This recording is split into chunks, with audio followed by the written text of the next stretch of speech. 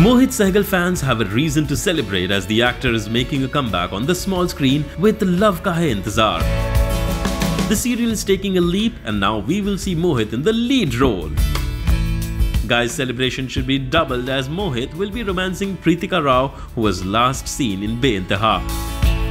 Mohit will play the role of a rich businessman named Ayan, and confirming this news, he told a leading daily, "Yes, I'm doing the show and my character will be a mysterious one. With passing time, the mysteries will be unveiled and a love triangle will also take place." Well, we are really excited to see Mohit making a comeback.